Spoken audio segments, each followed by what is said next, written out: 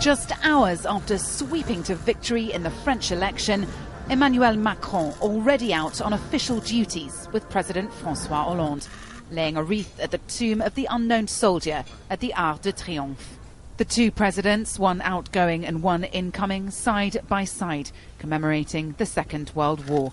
Now, one of the first people Macron called after the vote last night was German Chancellor Angela Merkel. A source close to him said the conversation was warm, that Macron said he wants to visit Berlin quickly and that he's determined to reinvigorate the Franco-German axis at the heart of the EU. Germany, in turn, saying no time should be lost in supporting France in its quest.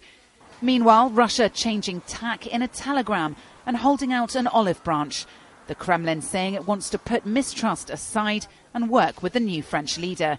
Members of Macron's team had accused Moscow of trying to derail their campaign with a hacking operation, something it denied.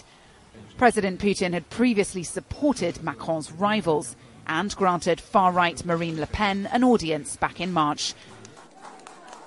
The National Front leader putting on a brave face following her crushing defeat on Sunday and pledging to overhaul the party, aiming to make it an even stronger contender next time round. Among the changes, a new name, the first in over 4 decades. Despite a loss at the ballots, Le Pen scooped over 10 million votes, an historic score.